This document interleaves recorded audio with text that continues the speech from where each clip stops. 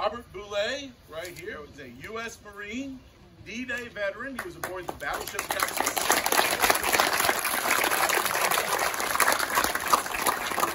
100 years old.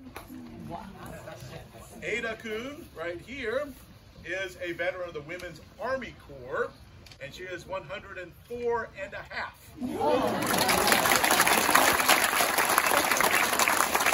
Privileged to have them here, to have spent the last few days with them. It's just an honor to be in their presence, really. But we're here to give you an experience much like many veterans would have had in 1944. So picture, instead of a white vinyl tent over you, green canvas, and maybe no chairs, maybe you're seated on the ground, maybe you're standing, maybe it's open air. Because the chapel services in World War II were often very impromptu and improvised, but they were very important to the men of World War II for their morale, for their endurance, and we want to help to recreate that and pay tribute to the many chaplains who made such a difference.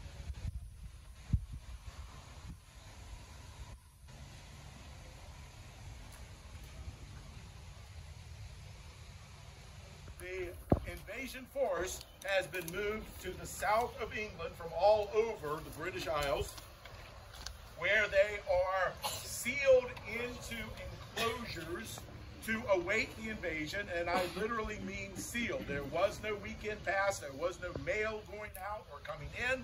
They stayed there in those enclosures, they called sausages, because they're kind of shaped like that on the map.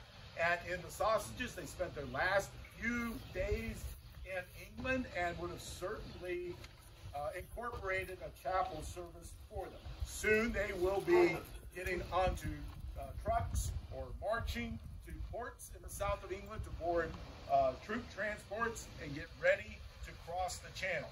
So their next stop is the battlefield of Normandy. So the chaplains were essential to putting all of this together. They helped to keep the morale up. They listened to the soldiers who were, remember, 18, 19, 20 years old, a long way from home. Some of them had been in England for more than 2 years without seeing their family. They needed the encouragement. They needed the counseling very often. And so the chaplains listened to the soldiers. They encouraged their morale, talked them through problems, help them deal with their homesickness. Whatever religion, they're always ready to counsel and to listen to and help out a man of whatever faith or of no faith, because their job was bigger than just whatever their identifications. The butterflies that are in their stomachs, the fear, the uncertainty of what's coming in the next few days, and listen to the chapel service with that. Have I desired of the Lord, that I will seek out, that I may dwell in the house of the Lord, to behold the beauty of the Lord, to inquire in his temple. For in time of trouble shall he hide me in his pavilion, in the secret of his tabernacle shall he hide me. How amiable are thy tabernacles, O Lord of hosts! My soul longeth, yea, even fainteth for the courts of God. Thus saith the Lord, the hour cometh, and now is,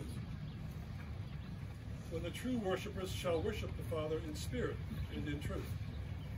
For the Father seeketh such to worship him. Our feet shall stand within thy gates, O Jerusalem. Offer a special prayer for the nation.